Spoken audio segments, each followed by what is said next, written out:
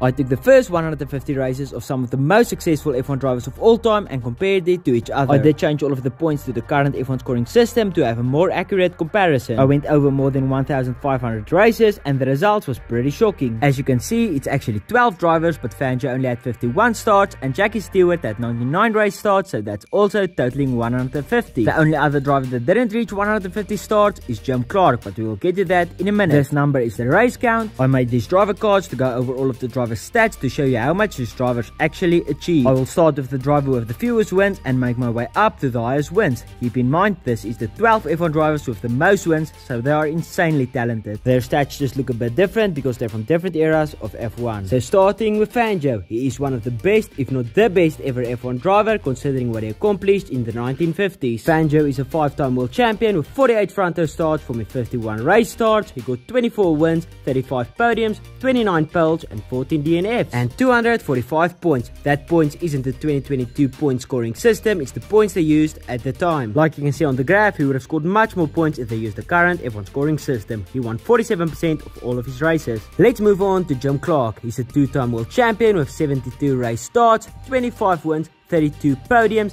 33 pole positions. He managed to score 482 points and got 29 DNFs. Like you can see, with the 2022 point scoring system, he's competing at the top. Moving on to Niki Lauda. He has one of the most insane stories in F1. At the 1976 Nürburgring, he had a crash and the car caught on fire. He was stuck inside. Some of the other drivers stopped to help him and managed to pull him out of the car and get him the help he urgently needed. Most people thought he wouldn't survive this crash, but miraculously he only missed 2 races and was back on track at the Italian Grand Prix. Niki Lauda is a 3-time world champion with 171 race starts, 25 wins, 54 podiums and 24 pole positions. He has 31 front row starts and scored 420.5 points. Moving on to Jackie Stewart. Like all of the other drivers on this list, he also had a great career. He's a 3-time world champion with 99 race starts, 42 of them was from the front row. He also got 27 wins, 43 podiums and 16 pole positions. He scored 360 points in F1. The next driver on this list is Nigel Mansell. He started 187 races but only finished 51% of them. He had 56 front row starts,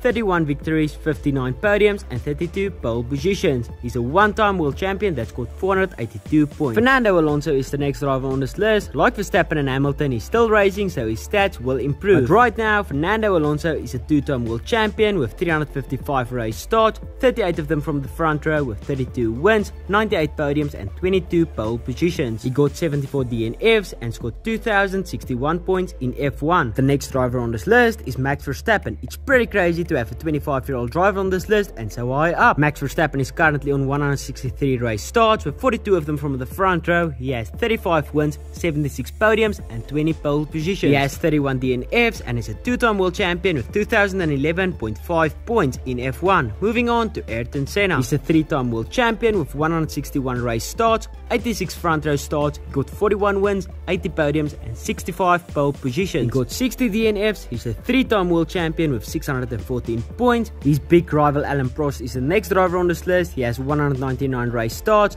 85 front row starts, 51 wins, 106 podiums, 33 pole positions and 59 DNFs. He's a 4-time world champion with 798.5 points. But just before I continue, if you haven't already, be sure to leave a like and subscribe and tell me in the comment sections what videos you want to see next. Going to Sebastian Vettel with the 3rd most wins in F1. He retired at the end of the season, but he has some records that will stand for a long time. Vettel is a 4-time world champion. He scored 3,098 points in F1. He has 299 race starts, 101 of them was from the front row. He has 53 race wins, 122 podiums, 57 pole positions and 44 DNFs. The next driver is my favorite driver of all time and also the driver I believe is the best F1 driver of all time, but that's only my opinion. Michael Schumacher. He's a 7-time world champion with 1,566 points. His points won't compare great to Vettel, Verstappen and Hamilton, since when he raced, like many other drivers on this list, a lower point scoring system was used. He has 306 race starts, 91 wins, 155 podiums, 68 pole positions and 67 DNFs. He started on the front row 114 times, and now the Formula 1 driver with the most career wins, Lewis Hamilton. Hamilton. Lewis Hamilton is also a 7-time world champion with 4,405.5 points. He has 310 race starts with 174 of them from the front row. He has 103 wins, 103 pole positions and 191 podiums. I also worked out how much points Sebastian Vettel, Michael Schumacher and Lewis Hamilton had after the first 200 races. In third place with 2,636 points we have Sebastian Vettel. Going to P2 with 2,814 points we have Lewis Hamilton. And in first place we have Michael Schumacher with 3,103 points. Let me know in the comments down below who you think the best ever F1 driver is, and thanks for liking and subscribing.